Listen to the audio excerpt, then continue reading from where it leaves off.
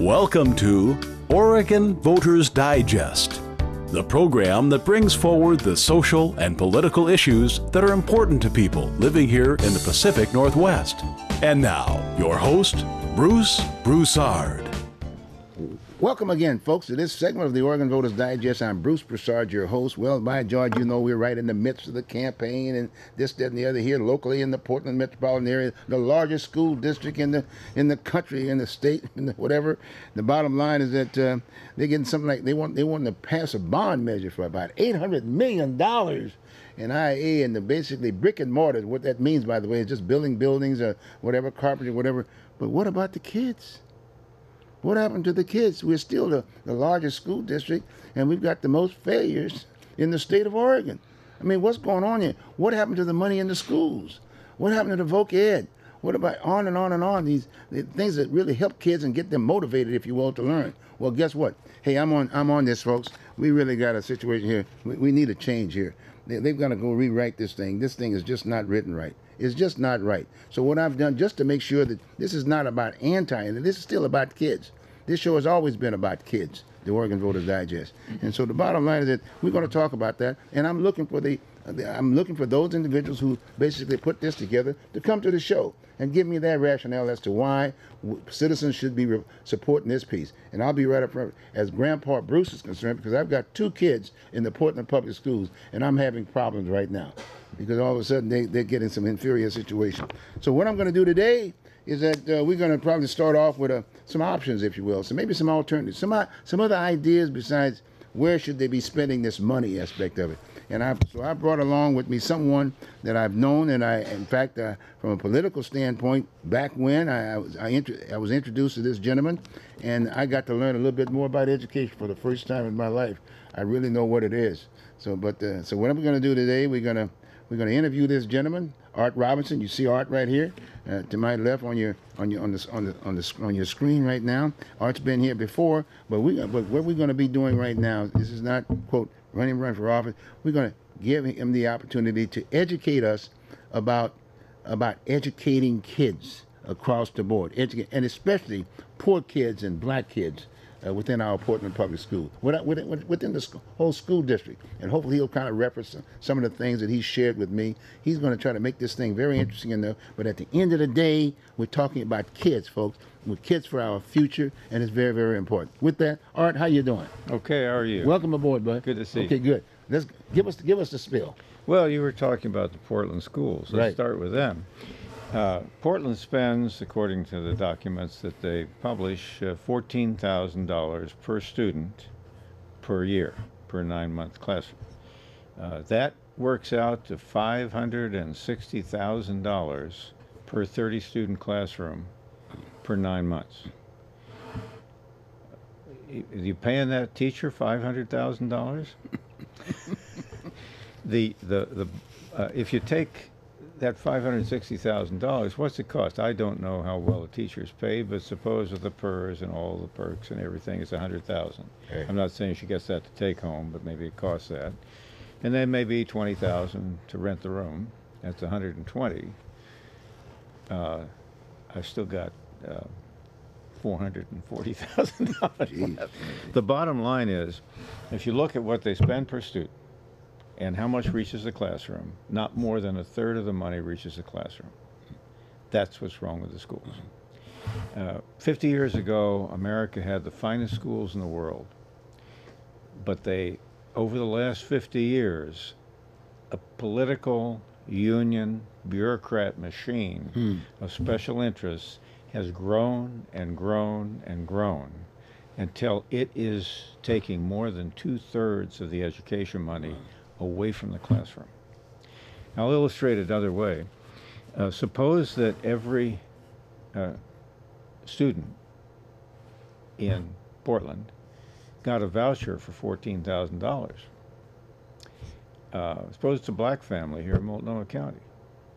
Well, they could go together with another family, maybe each family has 2 children.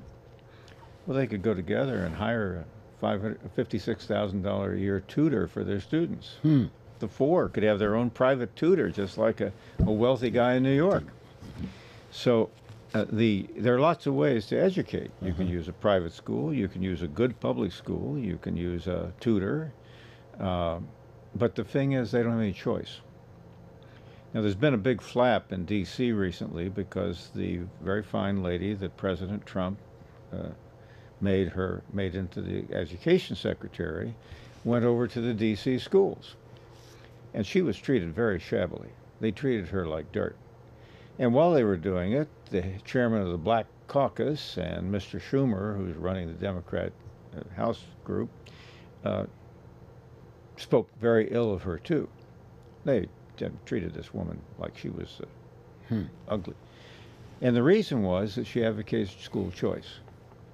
She advocates that the resources that are spent on the students should flow to the students, and they should have their choice about where they go to school. Now, there are a lot of ways to do choice, and I'm not pushing one particular plan on her, but just to make it simple, in Portland, it's $14,000 per student. Give each student $14,000 to spend on education wherever he can get the best education. He can go to the best public school, he can go to a private school, his parents can hire a tutor, anything they want. Academic education is pretty important. Students should be able to read, write, and do arithmetic. And I assure you, a majority of the students in Portland are not very good at those things. It's not the only part of education. Education involves sports. Well, that's fine. Maybe they want to spend $1,000 of their voucher on being in the sports program at some school. They could all compete for the students that way. The school that gave the best deal to the athletes would have the best teams. Voc Ed, vocational education. The father might be sitting there thinking about his sons or daughters and saying, you know, I've chosen a school that's going to have you reading, writing, and doing arithmetic by the time you're 10 years old, and we're going to train your mind. But I think it's also a good idea for you to get a work ethic and be able to do things with your hands. So $3,000 a year voucher is going to go for classes in welding and carpentry and things like that. That's very important. You know, my kids grew up on a farm down in southern Oregon, and there's always work on a farm. And although they have doctorates today, educationally, they're happiest when they're out doing work on the farm. And it's a blessing to be able to do good work and to have a good work ethic. So a father might say, or a father and mother might say, well, $14,000. $10,000 is going to make sure that you can't just read and write, that you are superb at reading, writing, doing mathematics, all the things that will train your mind for any job you want on this planet. Wow. But with the other $4,000, I think we'll put $3,000 into Voc Ed and $1,000 into sports. Or maybe we'll put $2,000 into Voc Ed, $1,000 into sports, and $1,000 into music. Because music's nice too, and I think I'd like to see you play the piano. In other words, and the voters will be quite happy. The taxpayers are paying $14,000 for every student up here every year. And they are doing that because they want those students to have the best education. They don't want their money back. They want students who have been well trained back. Problem is, the educational establishment is taking 2/3 of that money and feathering their own nest with it and not using it for education. Choice, putting the vouchers and the money in the hands of the families, that only hurts one group. It hurts the group that has been riding on the backs of our American kids and their educations by sucking 2/3 of the money out of their educations and spending it to feather its own nests. So we'd have a lot of bureaucrats on the street, we'd have a lot of union organizers on the street, and they'd have to find honest work. But our kids would benefit. And it's especially important for the black students. Across the country, test after test after test proves two things. One, it proves that black students and white students do equally well when they have equal opportunity. It also proves that in this country today, although the white students are getting a much poorer education than they used to, the black students are getting even worse. And the reason for that is that when you have limited resources, it always takes a lot longer for those resources to reach the affluent than the poor. The black students are generally, in society, the black people have a little less money, a little less pull in the system, and so what happens is the voters put in 14,000, and the unions and bureaucrats and politicians and everybody steal 10 of it, and the 4 that goes on down the road to try to educate the student gets to the more affluent before it gets to the less affluent, and that's not fair, but that's what happens. You can avoid that entirely. You got a student, K through 12 student, here's his 14,000 voucher. Everybody gets the same voucher. End of the problem. They can all go out and compete, and you can bet that those black families get the idea in a big hurry. Yes, yes. 2 families might say, hey, we want a tutor. We watched Mary Poppins, and the wealthy banker on Mary Poppins had a tutor for a student. And we want a tutor. Fine. You get $50,000, go hire a tutor. 4 students. I'll tell you, if you had a first-rate tutor, those 4 kids would be reading, writing, doing arithmetic, and probably doing calculus by the time they were 15. There's no problem. No problem. And so what is advocated by the Secretary of Education, and I have used a very simple form of choice where you just give the money to the family. There are other ways to do it, but the bottom line is the resources go to the family and the kids. Everybody gets the same. They go out and buy the educational opportunities for their children the best they can find in the marketplace, just like when they go shopping for a new television set, they look all over to find the best deal. They go out and get the best deal. And of course the deals improve because quality sells. Instead of every kid has to go to a public school and take what he gets, you can get, the private schools would improve, the tutoring system would expand. The public schools, that's fine, they can stay there as long as they can compete successfully for those dollars. It's long past the time when we should fix our schools. We had the best schools in the world 50 years ago. We don't anymore. The reason for that is primarily that the resources that are going into our schools have diminished, and only 1/3 of the resources that we pay in our taxes reach the classroom. The other 2/3 never gets there. And that is affecting, of course, the quality of the education, because 2/3 of the resources are gone. You could have 3 teachers in there for the cost we're spending. Right. And in addition, it's an additional problem which creates a racial divide in our country, which is very bad, because we do have different levels of affluence, and therefore the money that is left for education reaches the less affluent later. And that causes a kind of unintentional, but nevertheless institutional racism in education. So it's nothing could be more important in our nation than having well-educated young people. And it's not a racial problem, it's a bureaucratic union special interest problem. Gradually, everybody's for the kids, so it's for the children. It's an easy sell, and they have sold themselves, even though they're not teachers. When my uncle was, my mother and my uncle were both public school teachers. My uncle comes back from World War II, gets out of the Navy, goes back to rural Iowa and takes up teaching again.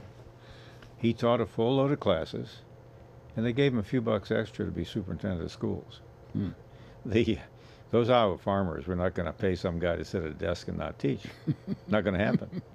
Well, today 2/3 of the money goes to things other than the classroom. And that's the whole story. The people are happy to pay. They want every kid to have the best chance possible. The voters want the best for the white, the black, the yellow, the brown. They don't care about the color of the student's skin at all. They want to see young people walking around who have the best possible educations, the best possible work ethic, the best possible vocational skills, everything, and they're paying for it. But they're not getting it. And they're not getting it because of this educational establishment. And that establishment buys a lot of votes. So unions, boy, you go up against the education unions when you go up for election in this state. And the unions own Mr. Richmond and Mr. Schumer. And they own a lot of congressmen. They own them in the sense that they can decide whether they're reelected or not. So they keep voting for this system. And what do you got? What do you got in Washington, D.C.? Some of the worst schools in the country. They pay $15,000 per student in D.C., and most of the children, most of the young people who graduate from D.C. schools can't read and write. And think about it. Just think about the scene for a minute. All those monuments in Washington, that beautiful place. 535 congressmen and senators strutting around, looking important in their suits, getting their $170,000 salaries, while 50,000 students, young people, 67% black, are running around the streets that they're walking on, unable to read and write. This is awful. It's not the fault of the teachers. The teachers in the classrooms are doing their best, but only a third of the resources are reaching the classrooms, so they can't do what they need to. And in a less affluent community, it's possible even less reaches the classroom. Betsy DeVos, the Secretary of Education, this fine woman that our president has appointed, can solve that problem overnight. She could just take all the education money, or all the education resources, and by any one of several means, which she would like to do, make sure that every kid in this country has an equal opportunity, and that every dollar that's paid for education goes to the student's education. She could do that, turn around our educational system in a moment, remove the racial divide in educational ability, and the country would take off like a rocket. Let's talk a little bit about that racial divide. It comes up all the time nowadays. Especially, it's worse now than it was before. You know what I'm saying? Yeah. And you make a good point. You make a good point about the education piece, because in all due respect, if you're not educated, you know, the only option you have is the criminal justice system.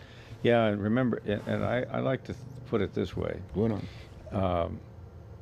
Half the people in our country are women. 25% are old, and 10% are black. When a normal American walks down the street and passes a woman, does he think to himself, that person is inferior because she's a woman? Or does he think to himself, that person is inferior because he's old? Or does he think to himself, that person is inferior because he's black? Very, very few Americans think that way. They just don't. There are rednecks, there are misguided people that do, but they're very, very rare. They are not the cause of the racial problem in this country.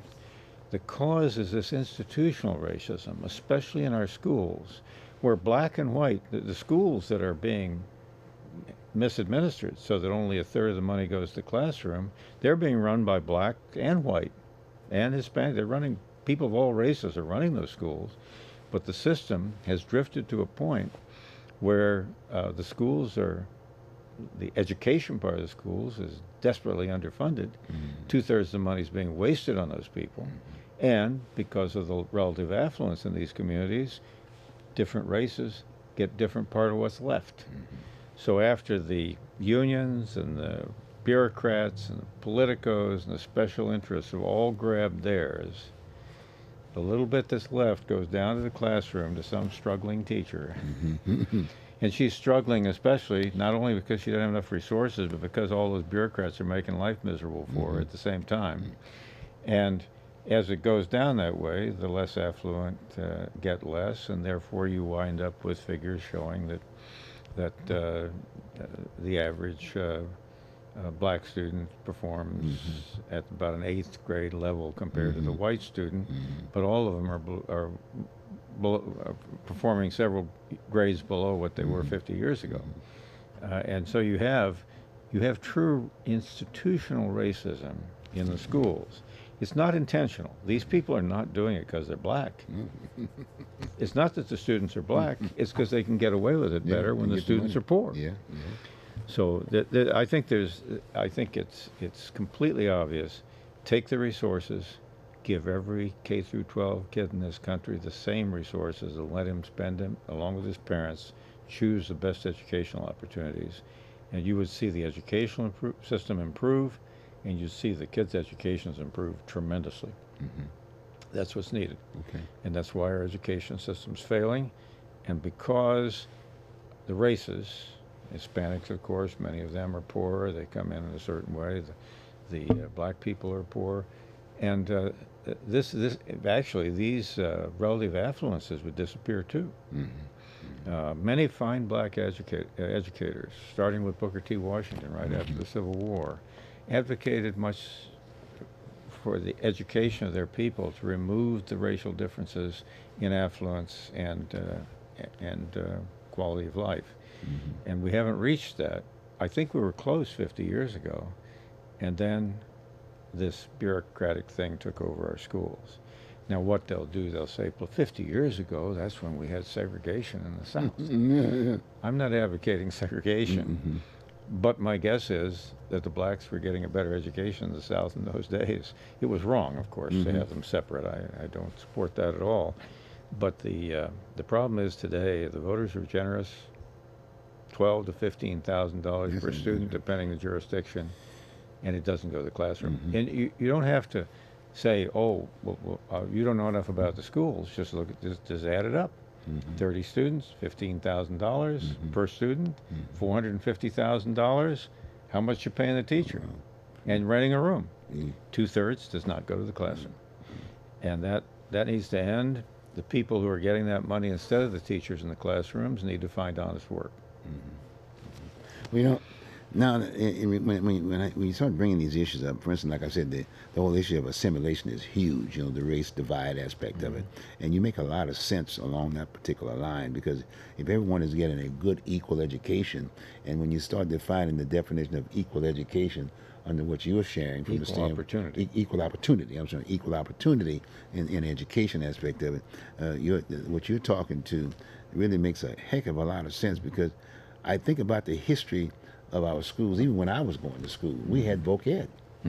We had voc ed, and it really helped. Even in all due respect, it helped comprehension, because I was very motivated, if you will, to want to quote read, because guess what? I liked auto mechanics. I like metal work. I like welding and things of that nature. So consequently, I've excelled. Right? In fact, I won a number of awards along that particular line, and we don't have that today. If we had those vouchers today, like Yes, I'm talking about, yes. the father would look at his kid and he'd say, you know, that kid spends too much time on his iPhone and playing computer games. What is he able to do? $3,000 a year voucher is going for welding and carpentry. And some other voc ed of your choice, electronics, if you like to play computer with repair. electronics, Yeah, let him repair. anything, Yeah. at any profession. Anything, yeah. If he lived on a farm, the father would say, "What? Get out there and milk the cow and fix that fence." Yeah, right. But most people don't live on farms today, so he can say, "Well, you go down to school and get something done. Let's see what you can do in one of those voc ed classes." And I think it's great that you're reading and writing and your math skills are improving and your mind is getting a good education. But you need a little more work ethic and ability with your hands. So we're going to spend $3,000 your voucher on that. And schools, they would have to advertise, because the customers, the students and their parents are now customers. They're not enslaved, slaves that have to go to the public school and we pay anything the school demands. They're customers. And when one school says, we got a great voc ed program, and for $1,000 worth of your voucher, we can give them a great sports program. And for another $1,000, we can give them a good music program. And we still got $9,000 left over to spend on their minds in terms of reading, writing, arithmetic, so forth. Put a good set of things like that together and advertise it, and they'd have more students than they could house. And so basically you have to have a competitive marketplace. And you see what problems this gets us into. The country is built on equal opportunity. But if you don't give an equal opportunity in education, then you don't have equal skills. Then everybody starts to talk about equality instead of equal opportunity. If after they come out of school, one got a better education than another because they didn't have the same opportunity, then you're trying to give them an equal life, and equal opportunity doesn't work anymore because one can read and the other one can't. And then we get all this argument about equality throughout the society. You have to give, basically, when that child's mind starts to be educated at the age of 6, he needs an equal opportunity there, not an unequal opportunity till he's 18, and then we're going to try to fix it with equality. That isn't the answer. The answer is equal opportunity throughout your life, and then people can excel equally. Now, the other thing is that what I'm also hearing is that I'm getting a feel as if to say that you're not really advocating. You tell me one way or the other. Are you advocating to close the public schools? No, not at all. Okay. No, How do no. you Well, what do you say to that? it's simple. The public schools, there's a bunch of teachers. Many of our teachers, we have hundreds of thousands of fine teachers. Some of the people in the bureaucracy, I mean, they need somebody to run the schools, make sure everything's working. But he may not need 10 staff members. Maybe he can work do it by himself. The schools would have to get lean. They'd have to provide a quality product. They'd have to see that the money was going directly to students and doing good work for the students. Any public school that can transform itself into a competitor That's the word. and attract the customers should remain there. And I think that a lot of the public schools would remain open because many of the people, there'd be people in those schools that would say, hey, we got to respond. They'd understand the problem and they'd fix it. Some of the public schools would probably close because they weren't able to respond to the marketplace. But that's the best way to get quality, competition. If Costco didn't provide a better product than the guy next door, Costco closes. Doesn't matter whether the store next door was public or private. If you had public grocery stores and they were running a better business than Safeway, Safeway be out of business and you'd have public grocery stores. So there's no reason why those schools would have to close, but they would be in a sense privatized because they would be competing now. They'd have the buildings, they'd have the teachers that they have, they'd have an organization, and if that organization could survive in the free market and attract enough of those vouchers, it would continue. It would have been basically capitalized by the public, but it would have to continue running on the basis of the quality of work they give to the students. You know, and then the other thing is I think I'm still going to that voc ed concept. Yeah, I mean, well. that was so productive. Like you said, 50 years ago, Yeah, things yeah. were just booming and whatever. Well, I But took it- shop. Everybody. Yeah, everybody took shop. But No. why did we? Well, again, I'm gonna throw it on the table, even though it's redundant from your end of aspect of it. But why did we do The this? reason you lost it Yes. is not because it wasn't good. It was because they were sucking money out of the classroom. And they kind of had to leave the reading and the writing and the arithmetic. But all the classrooms, the parts of education that were very good, they were sucking the money out of that to build to pay for this ever expanding unionized bureaucracy.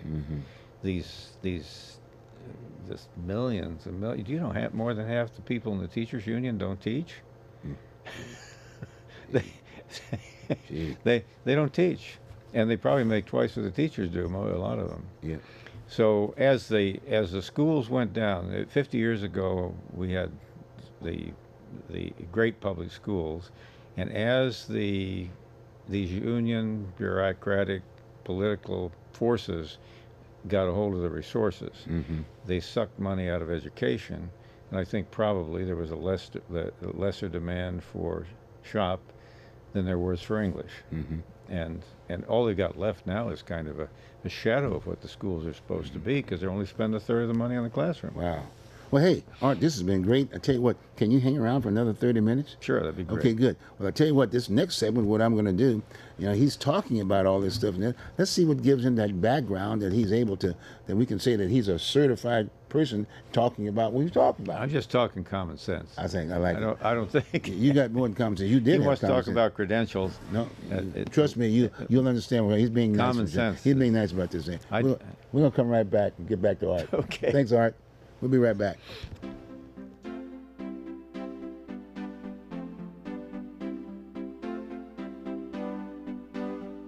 You are watching Oregon Voters Digest. This program can be seen again on these channels on these dates and times. Tell a friend.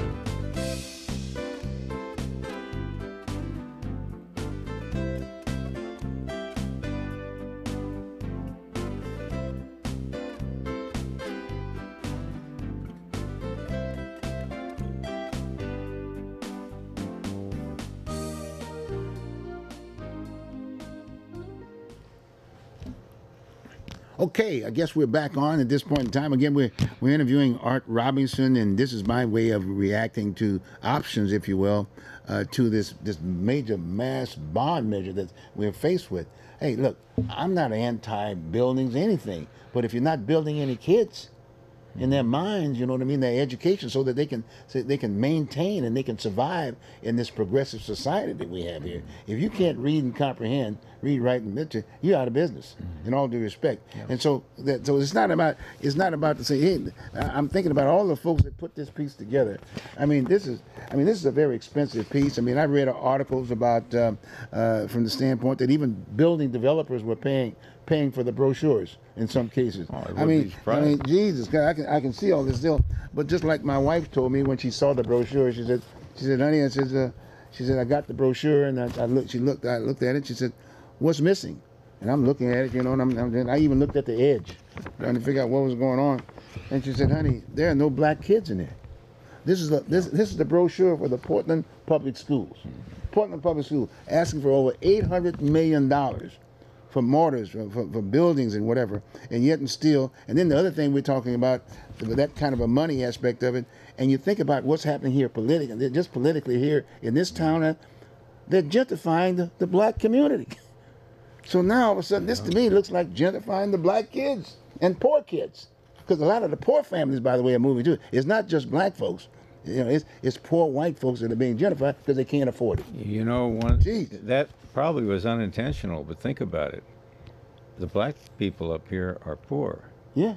And they want a lot of money. Well, They're maybe appealing to the more affluent. Gee, well, maybe they're going to give me vouchers.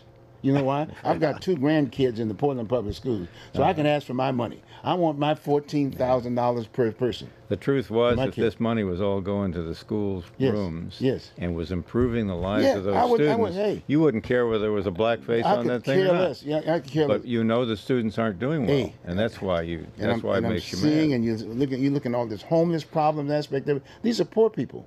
And look at those kids that are out there struggling, trying to make it, wherever they go.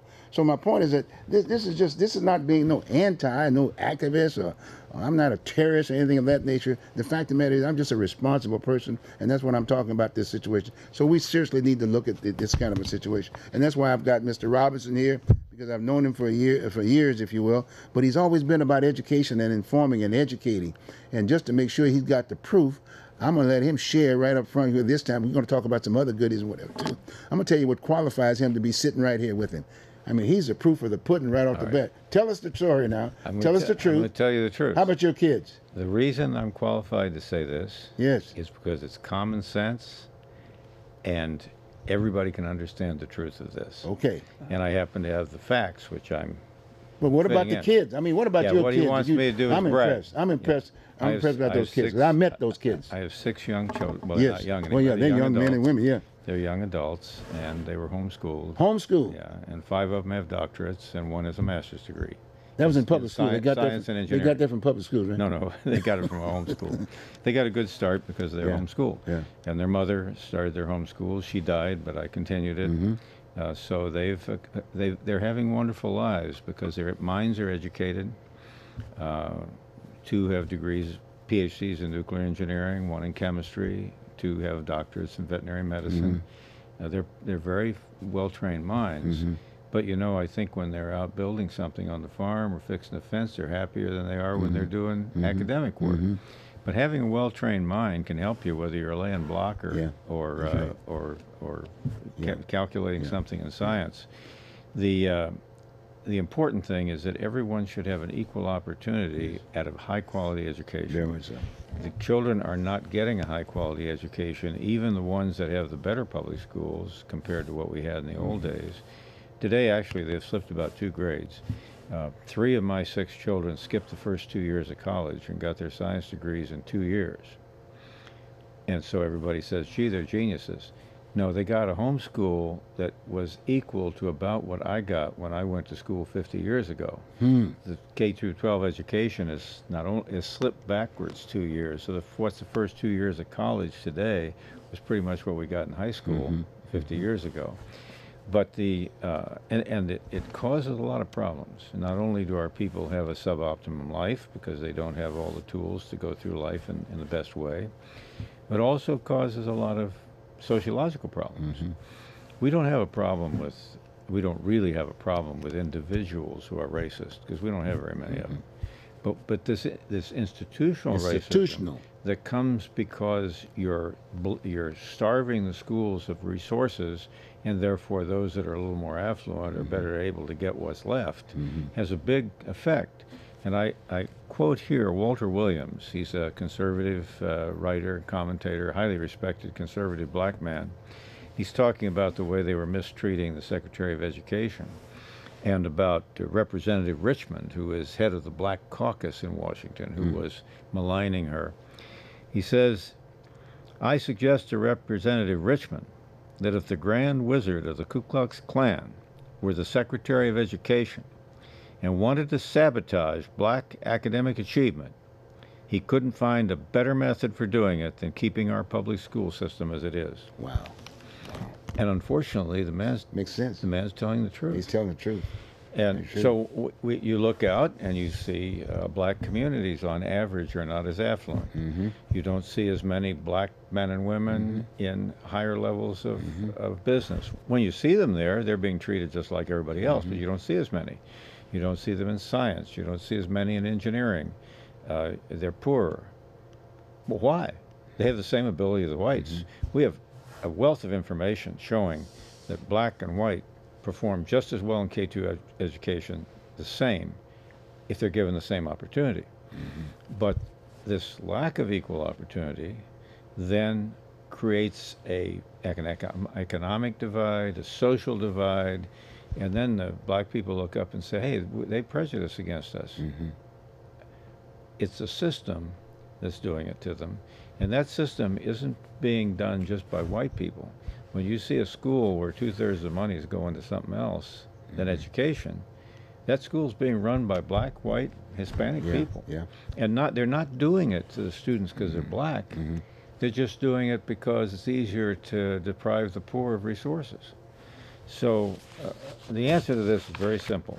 Absolute equal opportunity. Equal opportunity. And equal opportunity is school choice. Take the resources, give a voucher to every family, one voucher for every student, and they go out in the marketplace and spend that in the best way they can for their kid. And there are several ways to do that. I don't know just which method Secretary DeVos feels, and this would have to be worked out politically. But the bottom line is the resources need to go to the students, and the students and their parents need to become the customers of the schools. Do that, problem goes away. The only problem we have is we got to find jobs for all these administrators and union people that would be out of business. Well, hey, and I think they could find honest work. It's called retrain and be competitive. Maybe no, it's just competitive. I'll tell you what. Open up some on the way out the door, we'll give them a voucher so they can go get an education. I mean, we've got to do something. I mean, when you start looking at our ranking in this nothing's country, more important to your nation than the education of your youth. And this is failing, and you don't have to go into all the details. I mean, they get you lost in we did this or that. It's a simple matter of economics. If you're spending $500,000 on one classroom with 30 kids, that pays a teacher and a classroom, where'd all the rest of the money spent? It wasn't spent on the teacher, and it wasn't spent on the classroom. Wow. It simply did not reach the classroom and the students, and therefore suboptimal education reached them. Well, you just make another point too about the other argument was the class size. You know, that was a big. Oh yeah, well, yeah. The class size. Think about this. Suppose they do this. That's why these kids aren't being educated. The class size. Oh, baloney! I mean, but I went. All the classes were 30 students when I went to school, and we got a great education 50 years ago. But you realize that would be under control too. Yeah. If you're passing out vouchers in D.C. and it's $15,000 per student, two families that happen to have 2 students each could get together, and the 2 families could hire a $60,000 tutor for 9 months to teach their 4 kids. Wow. You want a small class? That's fine. We'll get a small class. 4 students, $60,000 to pay somebody to teach for 9 months. I think you get the best. That's the equivalent of $80,000 income on an annualized basis. And they could get a person of that quality for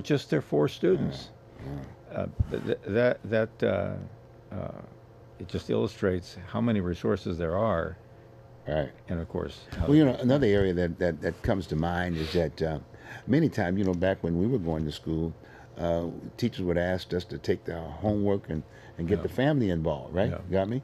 Well, now today, unfortunately, a lot of those families today who have kids, they fell through the crack. well, And their kids are coming home. They can't even help them with their homework. no, I know. But under this process, you're saying, Yeah. suggesting that if you did the voucher piece aspect of it, the hire student, a tutor, whatever, there's nothing wrong with the parents just sitting around and listening to what's yeah, going well, on. the is it? parents would have the money, Right, right. and they have the And choices. another tutor. Private, public, all the Yeah, school yeah. opportunities, and they, depending on their own resources and sure. ability, would decide which was best for their kids. Dot the I's and cross the And T's. some families might be like ours. My wife and I were highly educated, and we homeschooled our kids. Right, right. But now many families don't have that opportunity. It's okay; they get somebody else to do it. Yeah. And another thing is, you know, the child should be an excellent reader by the time he's 7 or 8 years old. Not graduate from high school unable to read. And you'd have a little bit of customer feedback. If a kid went to school, the school you chose for a year, and he came home, he still couldn't read his books, you pick a different school. You change it. So there's no equal opportunity in a free market of education, and let them go. Stop enslaving them in a system that is not educating their children, is instead spending the money on things other than education. Stop enslaving the American children.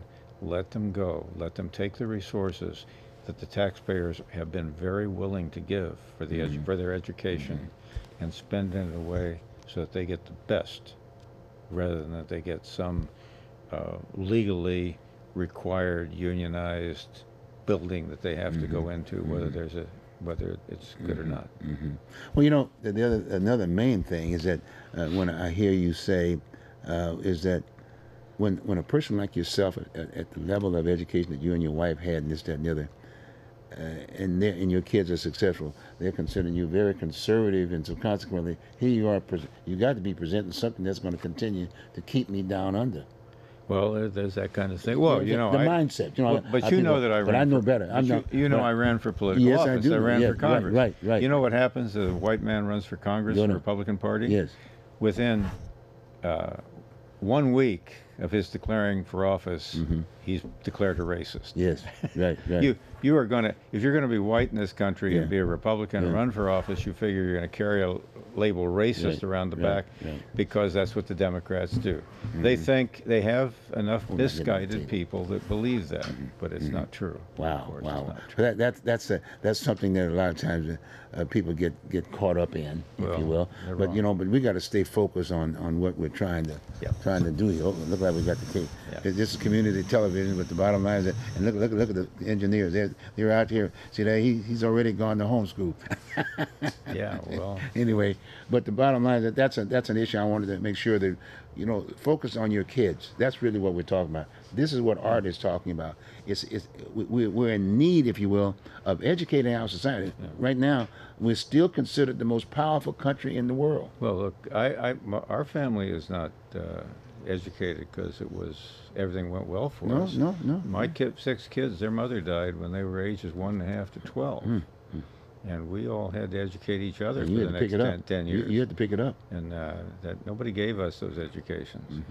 But we were free to do what we wanted on that Oregon farm.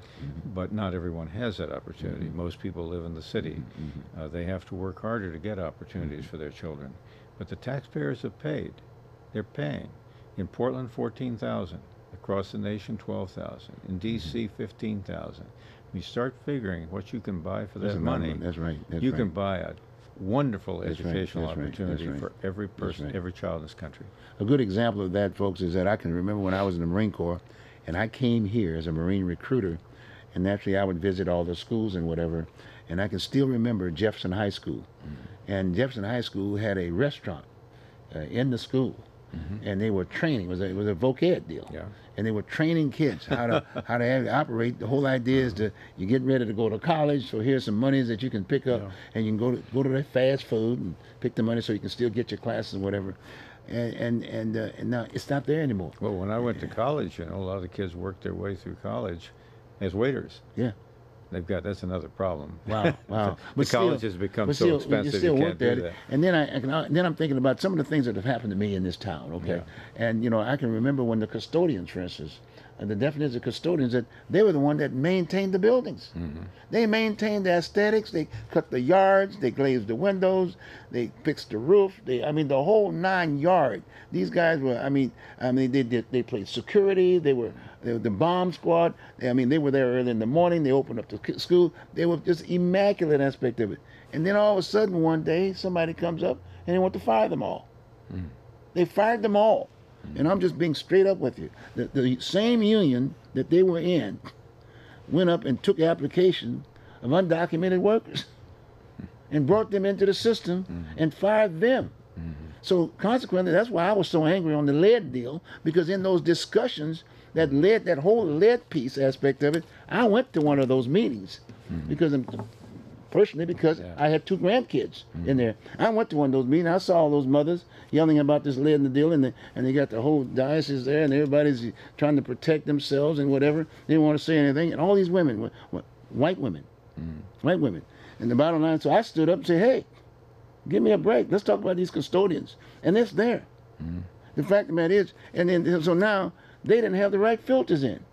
Really? They didn't have the right filters. But the custodians that we fought for had the right filters. They knew what was going on. They had the Boilermakers. They were saving monies. The whole 9 got rid of all those folks. That was during my time. The records are there. You can just look up in the Oregonian, the archives, the Oregon Historical Society, check out the deal. Yeah, it goes on and on and on and on. Think about the liability. What's going on here? Think about the liability. Everybody gets a voucher. They're all competing Yep, to I'm schools. going to keep going there. And your kid winds up in a private school and turns out that there's too much lead in the water. Yeah. Boy, that private school is toast. Well, an attorney comes on board by this time. And as a consequence, they'd be a lot more careful with the students, too. Oh, very much so. But the public schools, it doesn't matter. They got public attorneys and so forth, and it's a tragedy, and you can all complain. Yes. But in a privatized system with vouchers, it isn't complaints; it's legal liability if you do something damaging to the student. And and you think, and then even that in there, when they made that decision, say, hey, it's a problem, and so okay, fine. Now we're going to get bottled waters for these kids at the tune of about $70,000 a month to get bottled waters in Portland public schools. I always double that number.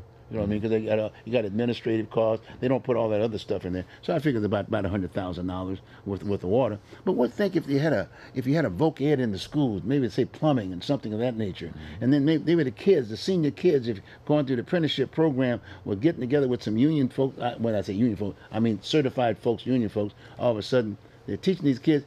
Guess what? They could just basically say, okay, fine, we're going to run a clean pipe from the streets, right? Because the city has responsibility at that point, and bring that clean pipe on, and then put maybe 4 or 5 spigots. Well, the kids in the chemistry class could do assays on your water too. Yeah, you see what I'm saying? So here we are. We're getting ready to spend $1 billion, almost $1 billion. Yeah, 800 million. $1 billion, almost $1 billion, to put 2 or 3 schools together. It doesn't make any sense, folks. And look, you probably had the best ideas, et cetera, sitting around the table to come up with this number. But in all due respect, this is not going to do it for the classroom. It's not going to do it for our kids, your kids. If some of those people who are making the decisions had their kids, it just blows your mind. You can just go. You can find too many faults here. Please go back to the table and start thinking about what you did here. Come back with another plan. It's real simple. Portland's spending $14,000 of your tax money. That's a lot of money. That's a lot of money. $4,000 reaches the classroom. The other $10,000 goes somewhere that has little to do with education. Yes. That's the problem. Please, we're in a dire strait at this point in time. If we're going to keep this country as powerful as it is, when I say powerful, we're productive. We're productive, and people are buying our products. Fair? It's not about gunpowder, this, that, and the other. It's about the resource power. That's what it's all about. And the only way we got there is, guess what, through what? The classroom. Fair? Yeah. We're not doing it today. That's right. We're not doing it today. So it's very, very important. And so Arthur has really been an excellent guest today because, like I said, it's not about being political about this piece. No, it's about the bottom line. Is it about the kids? This doesn't educate the kids. It doesn't educate the kids, and it gets us deeper in the hole. We're already facing a budget problem here in the state. Yeah. We're a balanced budget kind of a state. They're begging for more money. Got it? So where are you going to get this this $1 billion? We still have 2 bond measures that we passed some time ago that we still haven't paid yet. Yeah. Well, that's right. They just want more money. So And the children are the excuse. It's all for the children. yes, But then you look at how much they actually spend on the children, and you see the story is really it's for them, yes. not the children. yes. And what about all those seniors? I.e., thinking about their dreams of a home and this, that, and the other, living in the district. They got to pay. They got to pay for that, and then they can't afford the house. They get gentrified too, if you don't have the monies, right? Yeah. So this doesn't make any sense. They need to get back to the table and think about this thing. This does not make any Well, sense. they whatsoever. won't, because the people who sent you that flyer are the ones that are spending the money now. Yes. So it just tells you where their minds are. If they have to compete in the marketplace, they'll either be doing something else or they won't be sending flyers like that. Right. Or like you said, a flyer about kids, right? Yeah. And they don't even have a black kid in it. Yeah. This is a Well- very expensive flyer, folks. Look at this thing. This probably cost you about maybe $100,000 to put this thing out. So it depends on how many people they This send it is to. insulting. And it doesn't talk about or show pictures of the people who are going to be paying for it, like seniors. You got to make adjustments for those things. You know what I'm saying? I mean, I'm sitting there like, well, what can I say? That's what we're talking about right now. We're trying to figure out what it is. Now, if you are out there and you're part and parcel of this problem, I know there were other entities that basically are supporting this problem. I noticed the Oregonians right here on the top of it. Well, they've got articles. The Oregonian Portland schools struggle with more potent toxic scare, lead paint. Okay? And we got another NWCN publication. Lead level at Portland schools sink 4 times. Well, naturally you're going to get excited about that. Folks are going to get excited about that. But the fact of the matter is that's not the issue. At the end of the day, your kid's not going to graduate from school. Then you've got the Huffington Post. They got an R in their support. OPB, Oregon Public Broadcasting. That's why I don't contribute anymore with those fake news stuff aspect of it. But the KGW is also a part of 99% of but they were just reporting the news. Hopefully the media who basically published this stuff, hopefully you'll go back to the table and ask the Portland Public Schools to share this, in all due respect, share this interview. Call this man. He's here in Oregon. You see, the way that's written, if you oppose it, you must be supporting lead in the water. What? Well, that's what they've done. Right. They just want to get the lead out of the water, and if you oppose them, why, golly, you must want the kids to be poisoned with lead. Gee, well, That's the way it's written. Tell all those mothers that were up there yelling about this. In fact, they're using the same gathering of women that got them to say, hey, found out that there was lead in the water. Beforehand, they had all of this administration, and they couldn't determine whether or not there was lead in the water. The lead was in the water because they fired the custodians and hired undocumented workers. Maybe some of the others, but the fact is they hired undocumented workers. That's why the lead was in the water. So now they're using that on the back of these kids to say, give me the money, the bond. And at the end of the day, the kids don't get educated. New schools. I mean, you just get a little. And since I'm a grandpa, if there's lead in I'm the water, very. you better send the kids home. That's a dangerous place to be. Oh, very much so. And Find a school that doesn't have that problem. And then the other thing we're concerned about is that, the bottled water has always been an issue too about bottled water, whether or not it's healthy for you. You got me? I wonder if they're picking up the right one. Did anyone check that out? Well, we got a couple more minutes. I'd like for you to just kind of hit some of the highlighted points about the whole issue of the voucher. It's pretty simple. I don't know what will happen in Washington, D.C. Of course, I'm not a part of that. But President Trump has elected or appointed a fine lady who wants to give the students a choice. She wants to take the resources in one way or another, give the students and their parents a choice so that they can be a customer that seeks the best education for their student. And I'm sure they want to arrange that. She and the president want to arrange that so that every student, regardless of race, color, religion, Everything. And this is not closing down public schools, Every right? student, no. Okay. So that every student gets an equal opportunity because he can choose. There you go. It isn't closing any institution. Right. It's saying to the institutions of learning, if you provide the best product, you will thrive. If you provide inferior product, you won't. And we are unwilling to have an inferior product when it comes to our children's education. Not just my children, but all the people my children will interact with. My children, if they get a good education, will still be disadvantaged if the people around them don't have good educations. So it's a national matter. Turning these schools into somewhere where the parents and the students can choose the best and have an equal opportunity in terms of resources to choose the best would change our schools for the better.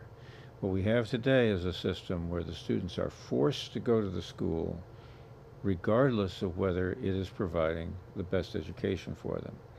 And there's no feedback. There's no reason why these schools should stop wasting all this money. There's no reason why they should give the kids a better education. There's no reason why they shouldn't ban books in Portland, but for some political reason. There's no reason for them to provide a quality education because the students are forced to go there regardless.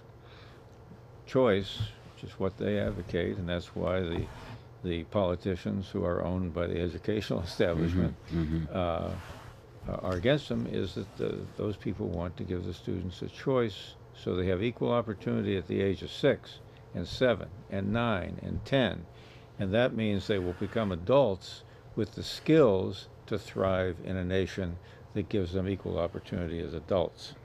If they do not have equal opportunity in the first 12 years in K through 12, then they will not have equal abilities, and consequently our free market system fails. And you're talking about making people equal, and the only way you can do that is by stealing resources from everybody and putting them in a pot. All right, thank you very much for being here Thank with you. us. And by the way, I'm sure he'd be available if he at Portland Public School want to go and make a presentation for the board. Would you be available? Yeah, I don't think that invitation will That's be okay, coming. I'll be with you. Okay, fine. Thanks very much, Art. Appreciate it, folks. Hey, like I said, make sure you check out this bond measure piece. Ask the questions, please. Ask the question, where is this $1 billion going to go? Is it going to go into the classroom? Okay? Take care. Have a good one. I'll see you next week. Have a good one.